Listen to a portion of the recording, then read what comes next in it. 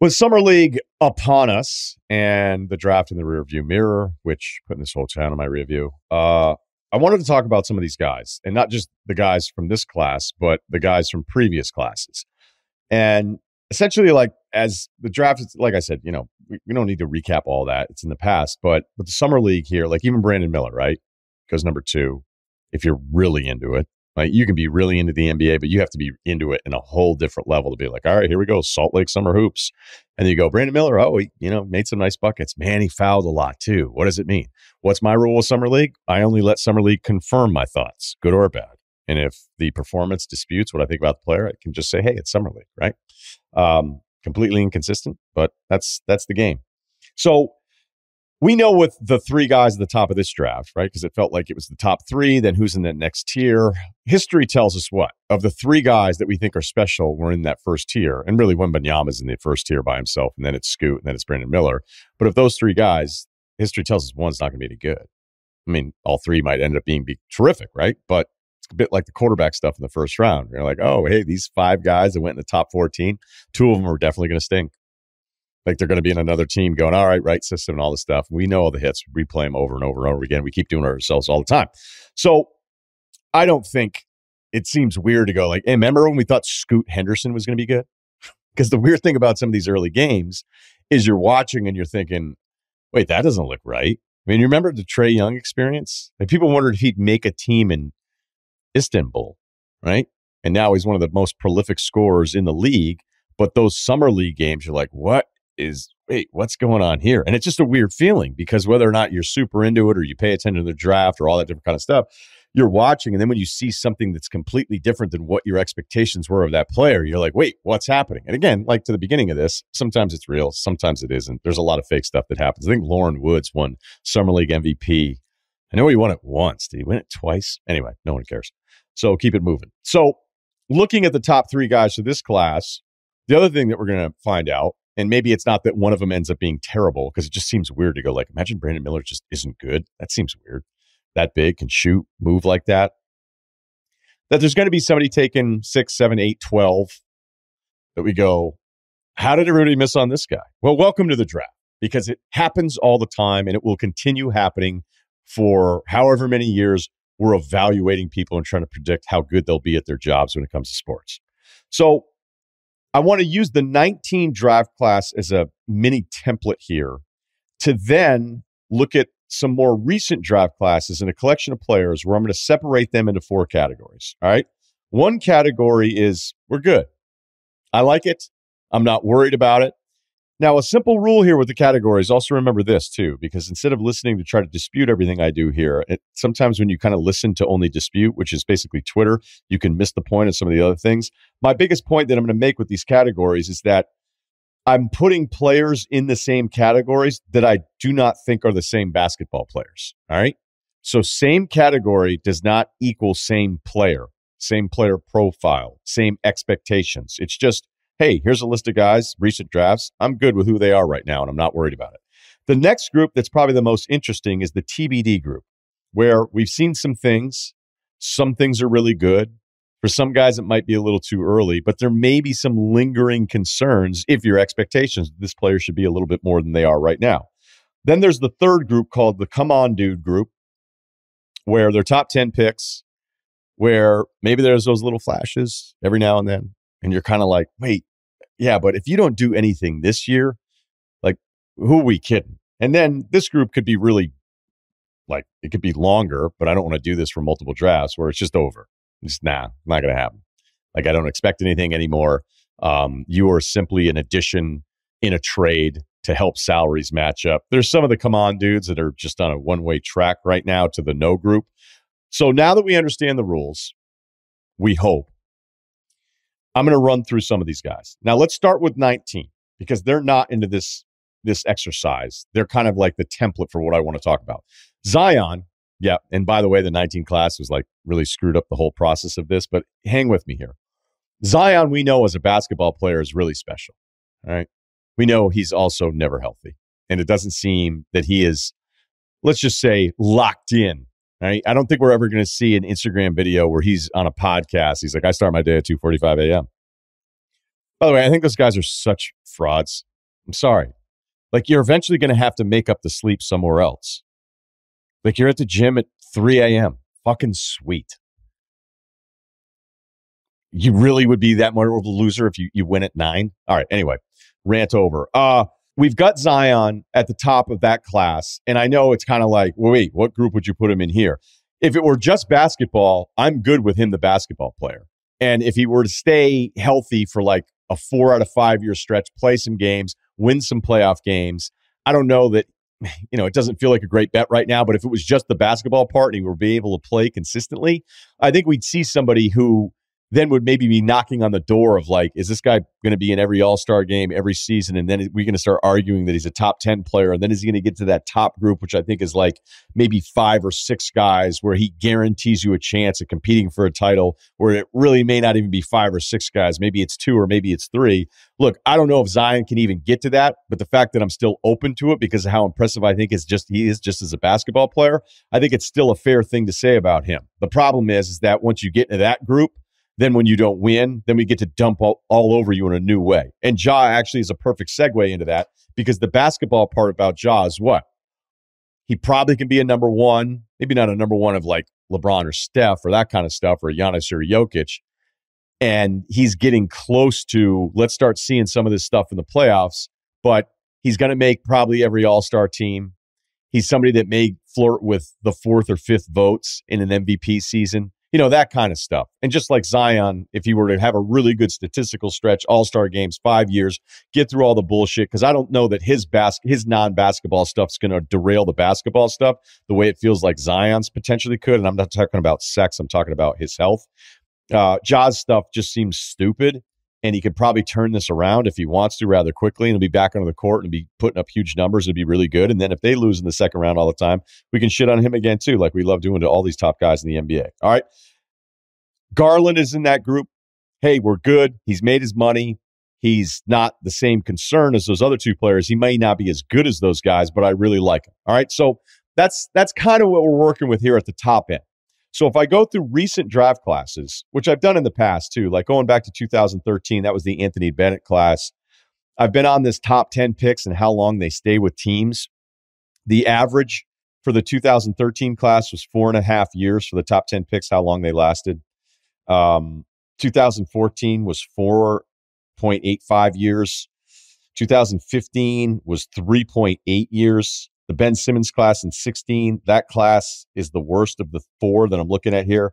3.35 years on average for those players. And if I keep going further to more recent drafts, then it becomes a little unfair because the guys in those classes haven't had as many years to kind of bump up that average. But that's pretty crazy that 4 straight drafts, you're looking at these guys that are supposed to turn around your franchise, more so at the top than picks 7 to 10. But the averages, they don't even last like 4 years, or after 4 years, they're not even on the team anymore. And a lot of times, too, they're in trades because they're considered still somewhat valuable, even if the reality is they're not going to be real players. All right, so let's go through the categories. Good, TBD, come on, dude, all set, which is like, nah, it's not going to happen. All right, the first guy is Anthony Edwards. I think he's the best player out of this list of guys that I'm going to go through here. I'm not concerned at all. I think he has a chance to be like really, really special. It's not going to happen anytime soon. You don't come into the league and like 3 or 4 years in, now you're helping your team win a championship. It just doesn't really happen. Maybe in olden days, or a guy like LeBron. But even LeBron, it took a little while. So with him, I'm not remotely worried about any of it. Franz Wagner. Now you're saying, wait, you think Franz is as good as he is? You think Franz is better than all those other draft picks? No, I don't think he's as good as Anthony Edwards. But from what I've seen, I'm not worried about it. He's going to get a nice contract after the rookie deal is up. He does a lot of things. I think he plays well with others. I would love to have Franz on my team. I think he fits into a bunch of different things. I'm going to stay with another member of the Orlando Magic, Paolo. I really think he's going to be that good. I know it's only a year in. It feels too soon. It'd be way too soon if he were bad for a year to go, hey, I'm off of him. But the positive of it, I feel really good about it. I don't know if he's going to be Anthony Edwards or any of that stuff, but the first year at least leads me to believe like the trajectory of what my expectations could be for him as a player, they seem to be right on schedule. And then Josh Giddey. Again, don't think Giddey's these guys, but from what I've seen from Giddey, how I think he fits in a bunch of different ways, the way he sees the game at such a young age. There's some other things that I wish were better, but I'm not going to put him in the TBD thing because I think we already see the foundation of what he's going to be as a player. Let's get to the TBDs, because I think this is where it starts becoming mistake prone. LaMelo Ball. Now, something came up when LaMelo got his max extension and Halliburton got his. A bit of a rule break here because Halliburton wasn't technically a top 10 pick. But if you watch Halliburton, watch LaMelo, and I understand that some of you would do the same, or things that are similar are the same, and it's one of my favorite things now. Like, everything, like, if you want to put together resumes and make it look like they're the same guy, you can do it. Hey, LaMelo's hurt. Oh, so's Halliburton. LaMelo hasn't done anything with his teams. Hey, same thing with Halliburton. If you honestly watch a lot of basketball and you feel like LaMelo is the same person as Halliburton, then we just can't be friends. And that's fine. I don't want to be friends with you in the first place. That's why I think LaMelo, despite the great stuff that we see from him, and the injuries aren't entirely his fault. It's not like his injuries and missed games are the same concern that we've had with Zion, but he's missed a bunch. And I do think there's this high-end excitement that blinds some from the in-between plays where you're like, is he always locked into the winning part of this? Is his overall 35-plus minutes a night, is that always about winning basketball? And I'm not sure of the answer yet. And it may seem unfair to put him in this group, but the reason I have him there is because I think the way he's talked about that the expectations of what he could be are beyond the actual player, even though the numbers are really nice and the money's there for him, which makes sense because he's Charlotte's star, and that's why they did it. RJ Barrett, also TBD. He's getting real close to come on, dude. I don't even know if he's ever going to figure it out with the Knicks. I don't think Tibbs is a huge fan. We've been over that all season. I don't know if there's another national podcast that covered RJ Barrett's minutes patterns more than this one did. Honestly, I'm embarrassed I did it that much, but that's the point. He's a nice player. But when you go as high as he did, there's still some hope that maybe there's some other level. We're probably kidding ourselves that there's that next level. Cade Cunningham, TBD only because he missed his second season. The injuries are concern. I loved what I saw from the first season. I think he's going to be terrific, but I can't put him down in the I'm good category until I get another year of him healthy. Evan Mobley, I like him. I like him a lot defensively. I also didn't like the playoffs, just like the rest of you. Offensively, something needs to happen with him where he feels like he's more of a threat that was exposed in that playoff series. We'd all take Evan Mobley, but for those of us on the higher end of it, no more so than Bill Simmons, even more than me, there's going to have to be a step taken this season offensively where you feel like there's something in his game that's really tough to deal with defensively, and I don't know that he has it yet other than the putback, some transition stuff. The passing is great, but you know, again, this is about big expectations for Mobley more so than a guy like Giddey, who I was okay with. Jalen Green is below Cade and Mobley in this category. I have no idea what's going to happen with Jalen Green this season. I can't wait to see it. The numbers are going to take a hit. So, yeah, if you're just going all the counting stats, you're like, wait, look at Jalen Green did this. Jalen Green did that. He did all these different things. Yeah, the counting stats are sweet. I also think there's like 20 other young perimeter players that they were just given the ball and the parents left. Like Jalen Green had, like a bunch of those guys would have the exact same numbers. It was about opportunity. Yes, he's super talented. I remember the game at Boston where my buddies that were like, wait, you're on the fence about this dude? He's killing the Celtics tonight. I'm like, yeah, it was a really good game. And that's why you still hold out hope because Twitch-wise, athletically, there's some really special stuff with him. I don't know if his life's going to get easier because the defenses are going to be less focused on him because Van Vliet's there, or he's going to be watching Van Vliet and Brooks shoot the whole time going, what do I do if I'm not shooting every other possession besides Kevin Porter Jr.? So, yeah, TBD on him. And this one hurts a little. Scotty Barnes of Toronto. Loved the rookie year. Loved him before the draft. We knew the shooting was a concern. It looked like, wait, maybe there's a little bit more there his first year. Everything just felt like it was kind of it just wasn't what you wanted to see from him. You saw, like, I don't know if regression is the right word, but it wasn't another step up. We'd all take Scotty Barnes, much like a lot of the guys in this group. But I want to see that look more like rookie Scotty Barnes than sophomore Scotty Barnes moving forward into his third year. By the way, you know LaMelo's middle name is LaFrance? Interesting. Okay, come on, dude. Kuminga. Pretty self-explanatory. Yes, there are flashes. You know what? 450-plus guys that play in the NBA, they're all pretty good at basketball. There's usually going to be some flashes. Now, granted, Kuminga's flashes are probably more impressive than 90% of the league, but the non-flash stuff, it's just not there enough. Jalen Suggs, still holding out hope. Smart, competitive, fights his ass off. Not sure how he fits into this guard rotation with Orlando. defensively, maybe that's what he becomes, a defensive role player that hopefully develops a shot by like year 5. But based on what we thought he could be, when we thought the weird thing was that Suggs fell to the Magic behind Scotty Barnes. And now it's like, is he going to be a defensive bench guy? Patrick Williams, a little bit more offense. Probably feel better about him than I do Suggs at this point. You could put Denny Avdia here, maybe a little Obi Toppin. But I don't know. Maybe I'm pushing a little bit. The Nah dudes, the guys I'm over. I mean, Cam Reddish have been over probably before the draft. And I'm just going to be excited to see Lakers fans act like he's Wing Mo Bamba.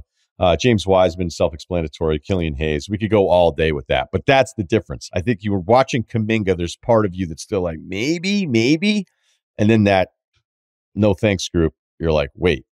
Like, who plays like this many years to start their career and then becomes somebody that's not even an all-star, just like a real rotation guy who figures it out later on. At least with Wiseman, I still feel like he plays hard. He just doesn't know what he's doing. And again, that list could have been a lot longer, but I don't want to keep going all this. Here's what I'd say to finish up. It's too soon on Jabari Smith, Ivy, Shaedon Sharpe. Mathurin, who I think I kind of know who he is right now. I like the way he plays. I like how aggressive he is. You could also argue he comes in with the second unit and he basically just attacked all the time, so let's not freak out about it. Fair. I like him. But I think the biggest mistakes we make are the TBD group. Another year of the same or another year of regression.